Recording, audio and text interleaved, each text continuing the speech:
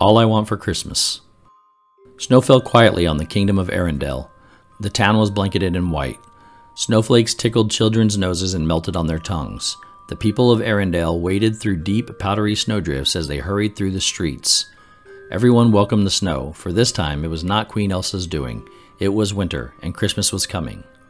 Inside the castle, Queen Elsa couldn't wait for Christmas. This year, everything would be different. For the first time since Elsa was a child, the kingdom's gates were open. Elsa's ice magic was finally under control. And most importantly, Elsa and her sister, Anna, were friends again. Elsa hadn't had a Merry Christmas in a long time. Worse, her little sister hadn't either. Elsa felt terrible about that. Anna was the most important person in her life, but Elsa had been cold and distant to her for years and years. Now Elsa wanted to make up for the lost time. This year, Elsa was going to make sure that Anna had the merriest Christmas ever. Elsa got started the very next day. "Kristoff," she called as she spotted her sister's friend crossing the castle courtyard.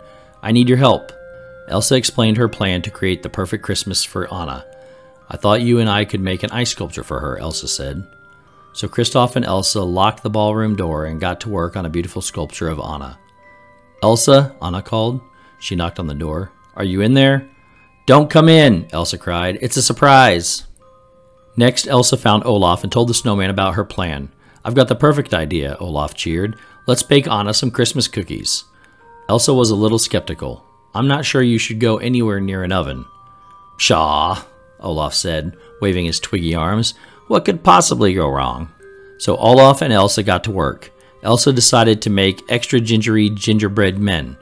The cookies turned out perfectly, and Elsa only had to freeze Olaf several times. "Elsa," Anna said from behind the kitchen door, "it smells great in there. Can I help?" "Nope," Elsa called back. "It's a surprise. I'll see you later, okay?" Kristoff's reindeer Sven didn't talk much. Well, he didn't talk at all. After all, he was a reindeer. But Elsa explained her plan to him anyway, and he seemed to understand. "I want this Christmas tree to be glitzy," Elsa said, "but still tasteful." Sven nodded his head very, very carefully.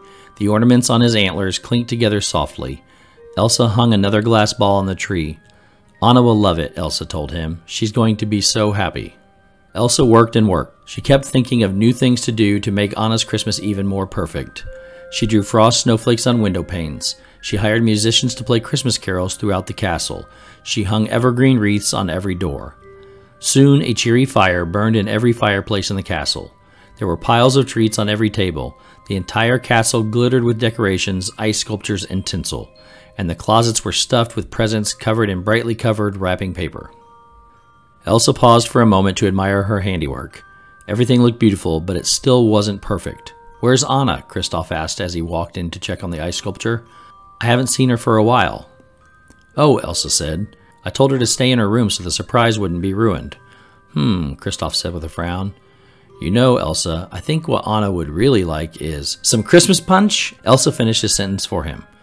"You're right, we don't have any punch." She bustled out of the room. "I was going to say to spend some time with her big sister," Kristoff said to an empty room. Elsa was stirring a big bowl of punch when Anna walked into the kitchen. She quickly hid the ladle behind her back. "What are you doing outside of your room?" Elsa asked. "It's boring in there," Anna said, "and lonely. I'd rather hang out with you." "But you'll ruin your surprise." Anna rolled her eyes. "I have a surprise for you too," she said, walking out of the kitchen. "Follow me." Elsa followed Anna outside to a snowy courtyard, but Anna had disappeared. "Anna, where are you?" Elsa called. "I don't have time for this. There are still a million things to—" Splat! A snowball hit Elsa right in the face. "Surprise!" Anna yelled. "What?" Elsa sputtered, brushing snow off her face. "Did you just—" "It's a snowball intervention, Elsa," Anna said dramatically. "Since you don't seem to have any time for me, I'm declaring war." Elsa started to grin. "Anna," she said, "I think you're forgetting which one of us has magical powers." She made a huge snowball and hurled it at Anna. The snowball fight lasted for hours, until the sisters were too tired to go on. They hurried inside and sat down in Elsa's over-decorated room. "Now what did we learn today?" Anna asked with a smirk. "I'm sorry I ignored you," Elsa said. "I got carried away with making your Christmas perfect, and I forgot all about the most important thing, spending time with you." "It's all lovely," Anna reassured her, "and it really was sweet of you to do it.